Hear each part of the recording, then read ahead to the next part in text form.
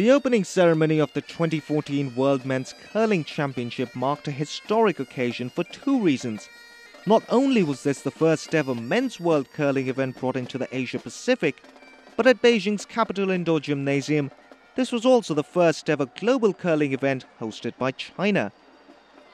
The lineup saw the host China joined by current world number one Canada and reigning world champion Sweden along with 9 others. And for China, while the women have previously won a world championship back in 2009, the men skippered by Liu Roy haven't quite been able to repeat their continental success on the global stage.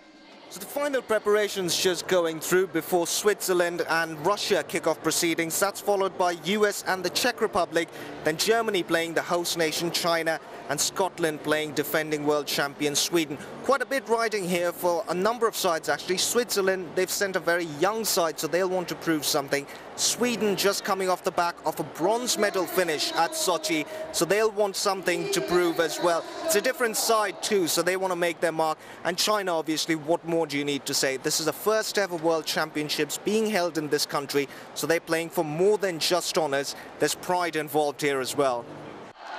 But for those watching, this was more than just about the results. It was a chance to soak up a competition taking centre stage in China for the very first time. And we thought this was also the perfect opportunity to have a chat about that with the head of the sport's world governing body. And she happens to not just be the first female head of the World Curling Federation, but of any Olympic winter sports body ever.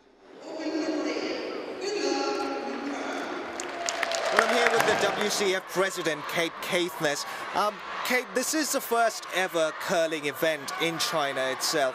What do you make of the event so far? I know it's still early days, but first impressions?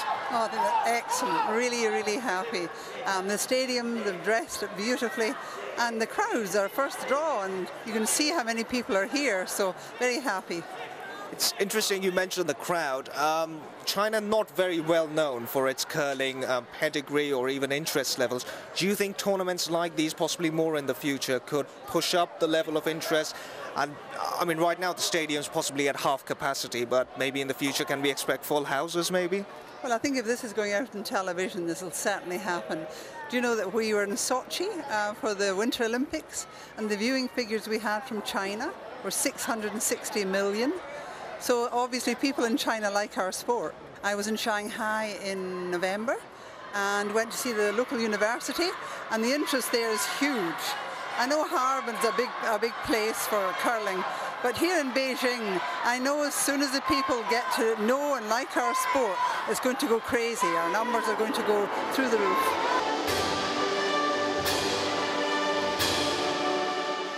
And with scenes like these, you can only imagine, whatever the results end up being, Chinese curling fans already have a reason to remember this World Championship for some time to come.